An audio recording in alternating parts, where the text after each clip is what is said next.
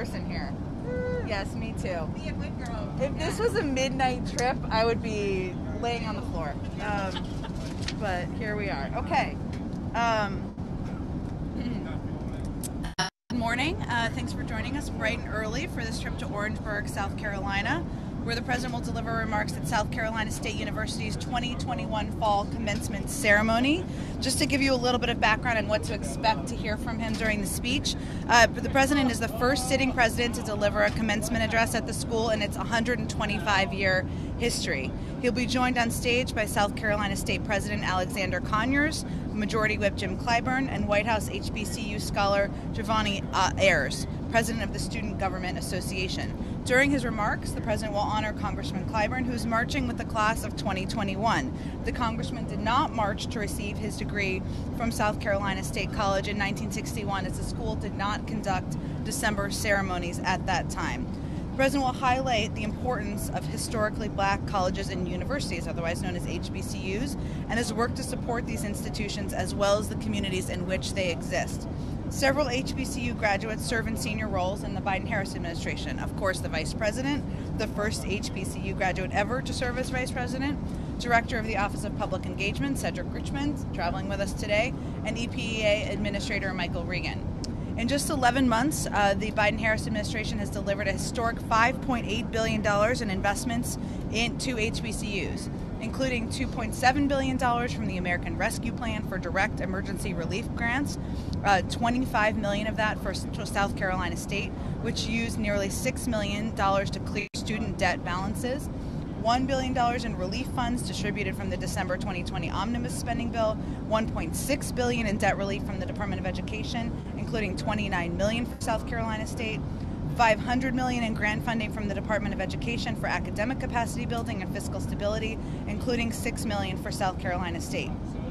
Finally, the President's Build Back Better Act, which we're working to get through Congress, provides $10 billion to HBCUs, tribal colleges and universities, and minority-serving institutions. And the President's budget includes $807 million in discretionary funding to HBCUs, a $72 million increase from the prior year. Together, they propose this $950 increase to the maximum Pell Grant Award, which will benefit the 75% of HBCU students who use Pell Grants. I know that was a lot, but hopefully helpful in your reporting. Okay, why don't you kick us off? Great, thanks, Jen. Obviously, kind of the big story of the week. With regard to Senator Manchin, did the President and the Senator talk past each other? Was there a misread? And how would you characterize their relationship right now? The President considers Senator Manchin a friend. He's somebody who he has had many candid and direct conversations with. It doesn't mean they always agree on everything, but that is not the bar that the President sets for his friendships or relationships with members of Congress. The President is also someone who has been through many legislative battles, many legislative fights, many that have had ups and downs, but ultimately resulted in victory. Look at the Affordable Care Act as an example from several years ago. And he is somebody who is committed to pressing forward through ups and downs, and that's where we are right now. Go ahead. No. Do you expect to talk about voting rights today? Obviously, the President, there are a lot of pressure on voting rights. What should we expect to hear from the President, and what might be the path forward at this point? Sure. Well, you can expect the President will talk about voting rights and use this speech today as an opportunity to renew his call in Congress to protect the sacred right to vote, which is, of course, under attack from Republican officials across the country. You'll hear the President talk about the fact that Republican attacks across the country are not just on limiting who gets to vote, but about changing who gets to count the vote and whose vote is counted. It's a sinister combination of voter suppression and election subversion, which is un-American, undemocratic, but not unprecedented. As you know, the Vice President is, of course, leading this effort, and there's a number of steps we have taken to date, which we're looking to build on, but you will certainly hear the President make a passionate case in his remarks today. Did the President speak with Senator Manchin about the filibuster and the role that might play in the voting rights conversation right now? I don't have anything more to read out about the President's conversation with Senator Manchin. He was a part of the voting rights group the President spoke with yesterday. So certainly part of that is about the path forward, what that looks like, and how to move voting rights legislation into law. Let me ask you about one other topic. So Russia, they actually put out a list of the various demands that they have regarding Ukraine.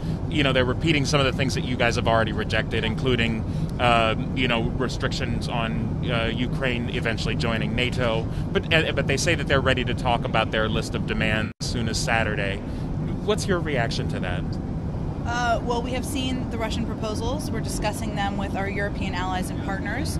The North Atlantic Council statement yesterday underscored that any dialogue with Russia would have to proceed on the basis of reciprocity, address NATO's concerns about Russia's continued dangerous and threatening behavior, be based on the core principles and foundational documents of European security, and take place in consultation with NATO's European partners.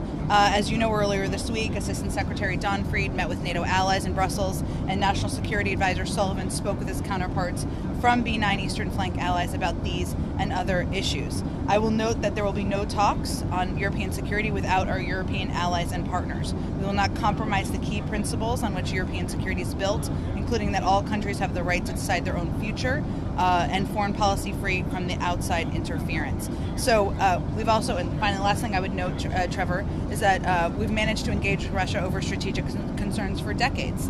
There's decades of precedent here in having these conversations through a range of formats.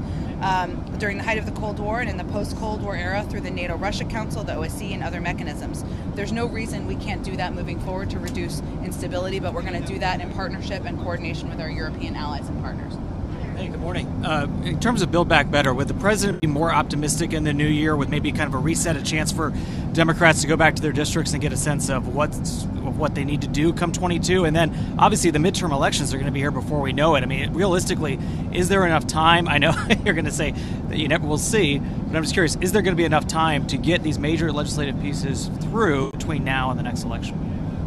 That's absolutely our plan. The president wants to see this move forward, as I think you saw in his statement, early next year. I would note, not that this was your question, but this is a prominent question we get about the child tax credit, which is a component of this, not the only component. And if we get it done in January, we've talked to Treasury officials and others about doing double payments in February as an option. But the president wants to see this move forward. It's a priority for him as soon as Congress returns. It is true that I think when members go back to their districts and talk to people in their communities, they will hear about their concerns about rising costs in a range of areas. And the case the president will continue to make, and members who are strong advocates for this will continue to make, is that this bill, the Build Back Better bill, will lower costs for the American people. Healthcare, elder care, things that are impacting people's pocketbooks on a daily basis. And we're eager to move it forward in January. We're just about a week out from Christmas. I'm just curious, with COVID cases seeming to skyrocket in many parts of the country, does the president plan to change any of his holiday travel plans? And is he encouraging Americans to maybe think twice about doing anything special for this upcoming holiday break? Well, as we always say, but I like to preface, we rely on the advice and counsel of our health and medical experts. I know they'll be doing a briefing later this afternoon. But the good news, as much as we're going through a challenging time where we're seeing cases rise, is that we know what works. We know that vaccines work. We know testing works. You heard Dr. Fauci and Dr. Walensky talk about that just a few days ago. We know masking works. We know testing works. And so we are going to continue to double down on the steps and the approaches that we know have been effective to date. But I would leave it to them to announce any changes. None that I anticipate at this point in time. He's not changing his holiday plans yet. Okay. Can I follow up on the new variant? Sure. We now are starting to get evidence out of South Africa. It's what we're seeing in Europe about how it's affecting not only people's health but their economies. Does the economic team think that there might need to be new measures pushed for in Congress administratively to help prop up the economy as the wave sweeps across the United States? It's a good question. I know one you've asked before, and we're obviously continuing, constantly assessing what the impact of COVID is on the economy, whether it's a new variant or rising cases in different parts of the country. There's not a new assessment that they have provided or new recommendations that they have provided to date, but that's obviously a conversation that's happening internally as we look at not just the new variant, but any cases of any surges that we're seeing in communities across the country. And of course, we'll continue to assess any new steps that need to be taken. I will note that one of the things that we have done, which is, we of course link COVID and the impact of addressing COVID in communities with the economic impact, is we've sent surge teams to, we've really re-upped our surge teams that we've sent to a number of parts of the country where we've seen increases. And just to give you a sense, Colorado, Michigan, New Hampshire, New Mexico, New York, Vermont. We've sent new surge teams to a lot of those areas and communities to help address the rises in cases, and we'll continue to assess and do that as well. And then I'm sorry, go ahead. A question about immigration reform and the Senate parliamentarians' decision on that. Does the White House have any comment on that? Does that mean Democrats have to find a new legislative pathway? And how hard would you like them to push on that? The decision by the parliamentarian is deeply disappointing and relegates millions to an uncertain and frightening future. The president, the administration, our partners on the Hill vehemently disagree with this decision and will keep fighting to give relief and protection to the many dreamers, TPS holders, farm workers, and essential workers who are living in fear. Ultimately, it's time for Congress to stop kicking the can down the road and finally provide certainty and stability to these groups and make other badly needed reforms to our outdated immigration system. As you know, that news just came out last night, and of course we would support any effort and mechanism for our partners in Congress to move forward reforms. Should the Senate, should they just just push right through and do it regardless of what the parliamentarian says?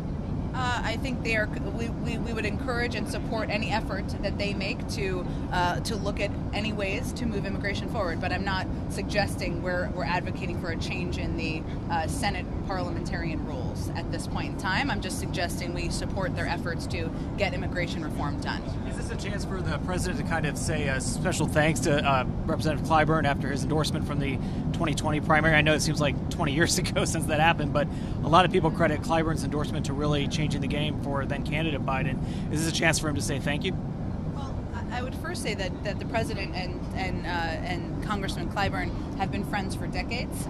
They've known each other for a long time, and certainly he appreciates Congressman Clyburn's support for his candidacy when he was running for president. But he's somebody who the president has deeply admired for his work and advocacy on behalf of underserved communities, on behalf of minority communities, and just on behalf of the American people and the people in his district. So I would just see it as an opportunity to honor, the president sees it as an opportunity to honor someone who he had great admiration and respect for many decades. On voting rights. Oh, yeah. You guys look. Is the White House seeing any progress right now on getting voting rights legislation through? Anything that you can update us on that, on any progress? Sure. Well, the good news is that the door is open to conversation by a broad range of members of the Senate. And this is a top priority for the president. He feels that voting rights is a fundamental right for the American people. He's eager to get it done.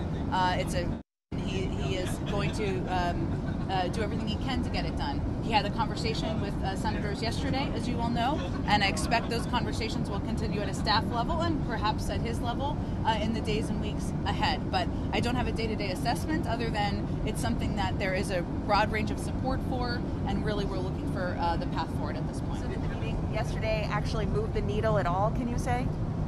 I think it's more about keeping the door open to conversation and ensuring that their members know the president's deep and abiding commitment to getting this done.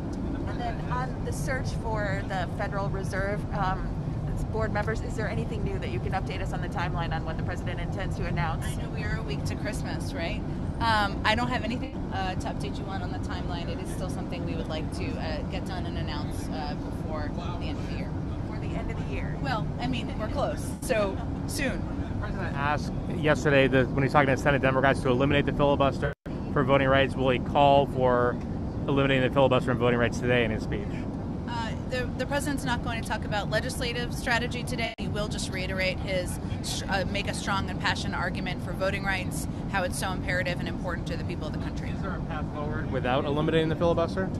I'm not going to give you legislative analysis from here other than to convey that the president has made clear that his deep frustration with the obstreperous, to use a word, his word, nature of the Republicans' opposition to allowing voting rights and a range of other priorities to come up for a vote. I don't have anything to update you on his views on that at this point. One of the key talking points of this administration has been that the policies are popular.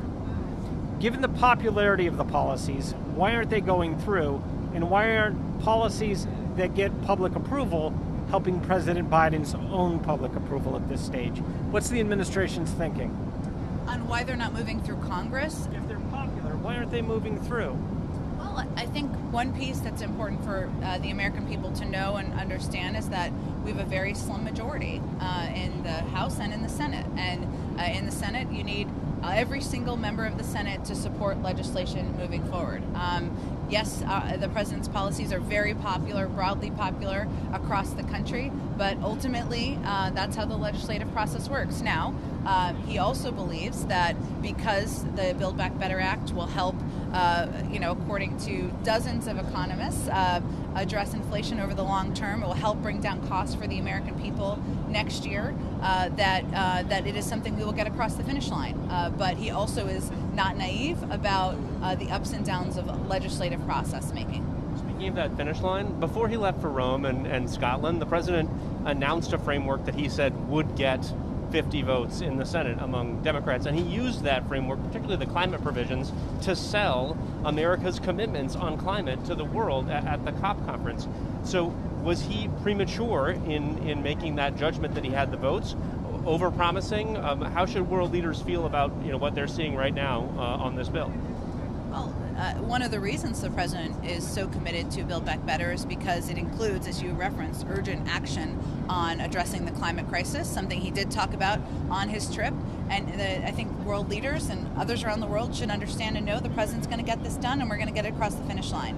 And yes, it's going to take more time than we anticipated, but that is the nature of policy making, not just in the United States, but in many capitals around the world. Was he wrong to say that framework would get 50 votes?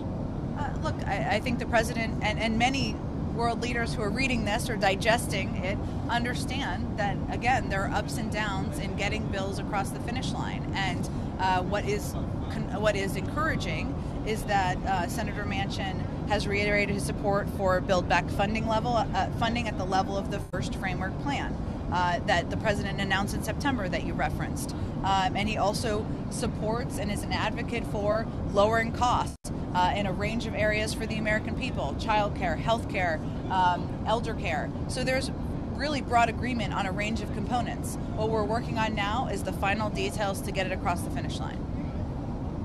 Okay. All right, guys. Thank you. See you. Good morning.